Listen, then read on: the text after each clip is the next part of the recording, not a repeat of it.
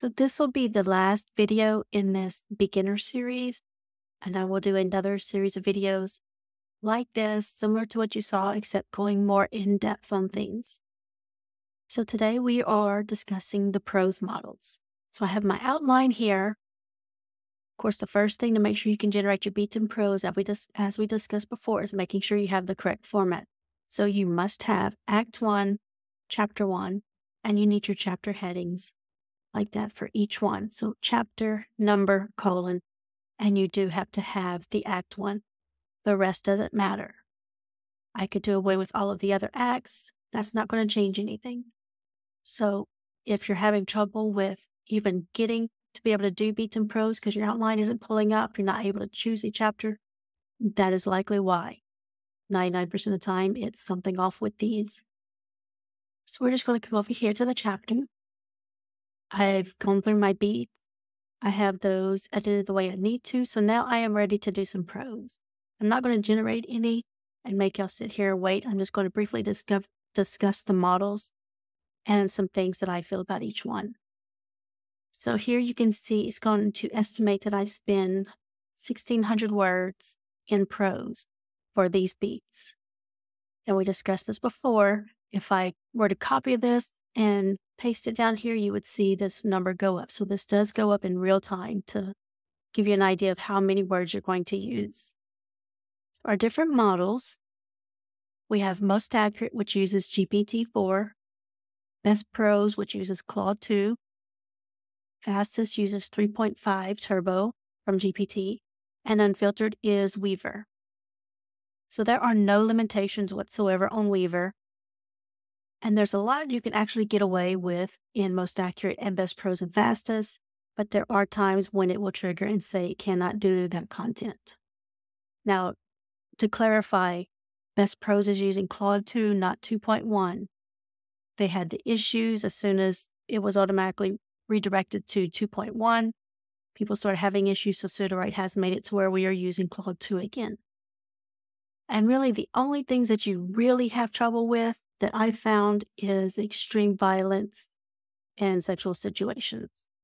Of course, as always, sexual content involving minors is a no-no. So if your characters are not showing the age, these three will give you trouble over generating any kind of sexual content. You'll need to specify the age of your characters. So let's go through some pros and cons for these. Most Accurate is going to follow these beats very precisely. The downfall, in my opinion, is that it follows them too well. So a lot of times, especially whenever you have Sudowrite generate the beats, you'll see some emotional things at the end of your beats, such as highlighting the magnitude of the decision Jackson will have to make. You'll have others, showcasing their fear, their determination, whatever. Typically, words like that automatically get generated when you use the Generate Beats button. If you don't like that, if you don't want it to show up in your prose and you use Most Accurate, I recommend removing these because Most Accurate is the most likely to take phrases like this into the prose almost verbatim. So this, despite the more ambiguity, when I generate prose with Most Accurate, when it does this stride, it's more than likely going to say something along those lines somewhere in the prose. So keep that in mind with Most Accurate. It follows the beats perfectly, but it takes a lot of your words, your phrases, and uses them verbatim in the prose. So it's very important that you make things accurate in here and exactly how you want them to sound. So if you want crude language, if you want vulgarity, if you want lots of violence, I recommend putting that here in your beats as well. Put the phrases that you want to use. Put that type of dialogue. Describe things the way you want them described. It's very important with Most Accurate. Best Prose does not follow your beats as well, but I like its output better. It's not one to start bringing things in verbatim, and I like its style a lot. So a lot of people have trouble with Best Prose following the beats. Our recommendation is to not have all of your beats here. Because keep in mind, as I said before, when you click to generate this chapter and start generating prose, The AI reads all of your beats before it starts generating. It doesn't matter that it's just starting out and will start up here. It still reads all of them first. So before you generate anything, cut these out. I like to save it elsewhere in another document, just in case. I'll get that saved.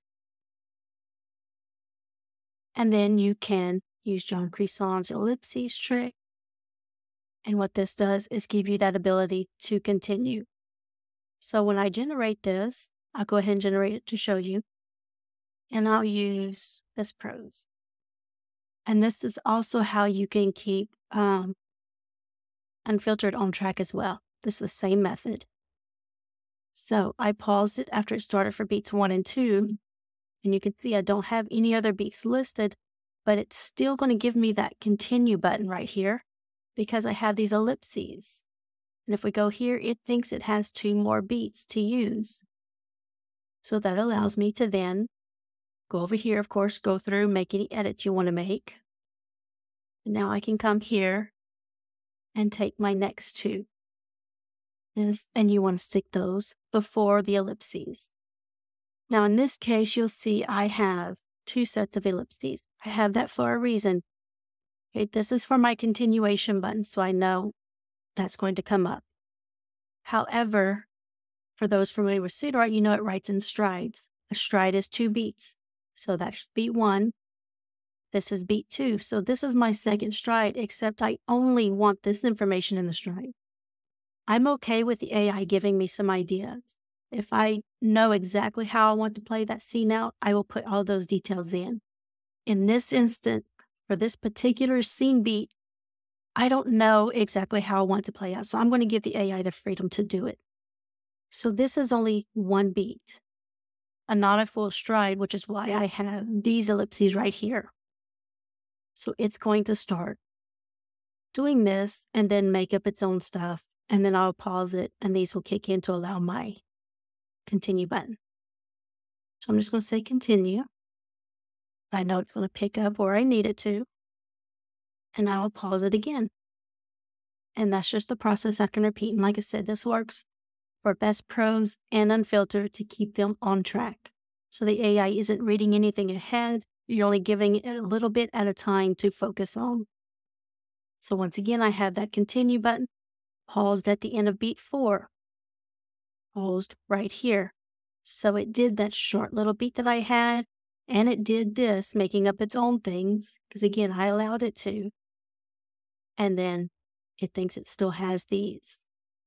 So once again, just to show you one more time, I could come back in here, and I'm not going to do the confusing extra ellipses. So it paused at the end of beat 4. And if you need to, check your beats if you're using ellipses and get confused. So I technically have 3 ellipses underneath. This was my first stride. That's how I have them numbered. I don't have them numbered according to beats. I have them numbered according to strides and how I want each stride to play out. So my third one should start with the 1 year later. So you'll see beat 1, beat 2, 3, 4. So my beat 5, because remember we paused at the end of beat 4, so we're picking up on beat 5. My beat 5 starts with the 1 year later. So let's check, see if that's right. Beat 5 right here, 1 year later. My screen locked up right there. I'm going to hide that. So again, this is how you keep best Prose and unfiltered on track. Use the ellipses trick. You don't need to do this. I'm sorry for the confusion that caused likely, but I did want to demonstrate that for y'all to have in your arsenal. So again, the only important thing is to have the 2 rows of ellipses underneath your beats. And every time you go to proceed to the next stride, you're just pasting the stuff in front of those ellipses. So always keeping these here as long as you need that continue button. If you don't need this continue button, perhaps you're just doing this 1 stride, you can get rid of that. Delete this up real quick. So that is how you can keep best Prose on track. Still enjoy the dialogue and all of the style of prose that it gives you, but keeping it on track, doing it this way. And again, the same for unfiltered. Now, unfiltered is Weaver. It doesn't care what you write about. And I like its style. It's very close to my normal writing style whenever I'm writing everything by hand, just me and myself and I. So I highly recommend trying that. And again, you will definitely need to use this ellipses trick to keep Unfiltered on track. If you find Best Prose goes off track too much for you and it aggravates you, I promise you, Unfiltered does 10 times worse. So you will definitely just need to do 2 beats at a time. You can do 4. However, I found it starts going off track with 4. So that's up to you how much leniency you want to give to it to start making things up. So again, most accurate GPT-4 follows your beats very well. However, it brings your wording in almost verbatim. So keep that in mind. Best Prose, I love its style. It doesn't follow your beats as well. That's why we can take beats out and do it in strides. And again, we were taking them out because the AI reads through all of your beats before it starts generating prose. Even though it's on that first stride, it still read through everything. That's why whenever you have beats generated right here and you read through, a lot of times you'll see the last 2 or 3 or like style instructions. That's why it actually works to have those there because it's already reading through them all. It sees those style instructions before it starts actually writing. So that's most accurate in Best Prose. Again, Best Prose is Claude 2.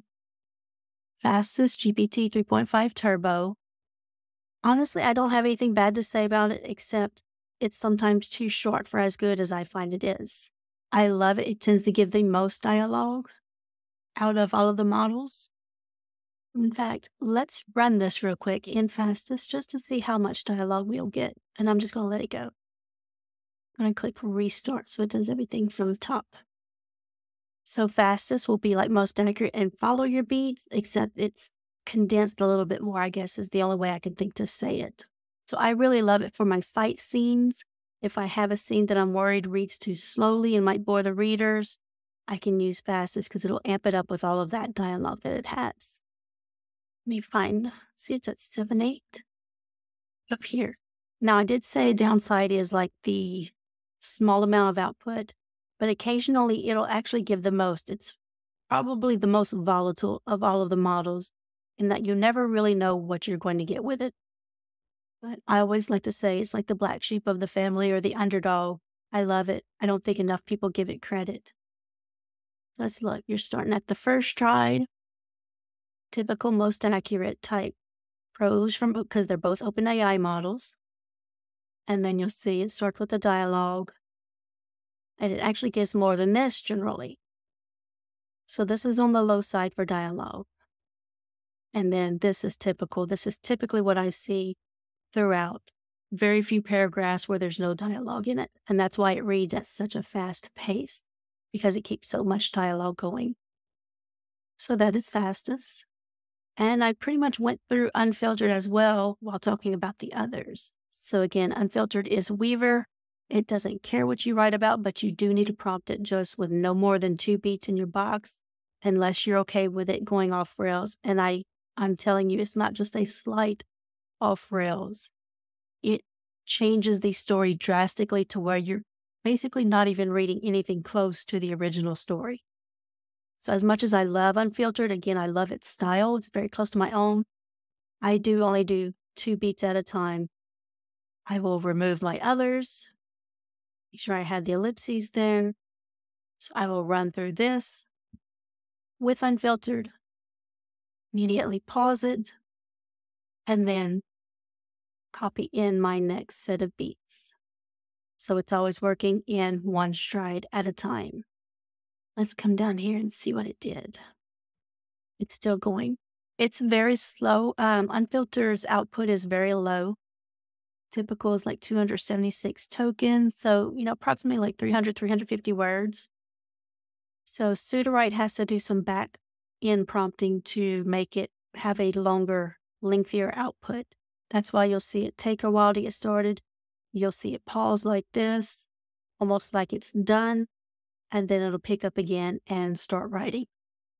And that's also why you may see a lot of words misspelled when it does this pausing and picks up again. A lot of times an extra ing or ed. the end of the words are reattached, duplicating right there. That's why you see it pausing. It's just going through that back end prompting because it's trying to hurry up and end it. Right. So those are the models, the most basic about them. Again, play around with them, see which ones you like. My style box for this story is loaded up because this was an older story for me. And this used to be the way I prompted my style box. However, keep in mind that all of the models here lately have been giving the best output with very minimal in the style box. As of right now, I would actually only have things that I need. Third person past tense, UOV if you want that. And if I had some violence going on, I would put mild violence, extreme violence, whatever, just to layer that in when I need it. But I've been keeping all of my style boxes simple like this here lately because it's just doing so much better. So I recommend playing around with that and seeing what works best for you. Right. Thank y'all for watching. Again, I will do another series of videos where we actually start diving more into all the little tips and things that you can do with all the boxes inside Sudowrite. And hopefully it helps y'all get your story finished. Bye, everyone.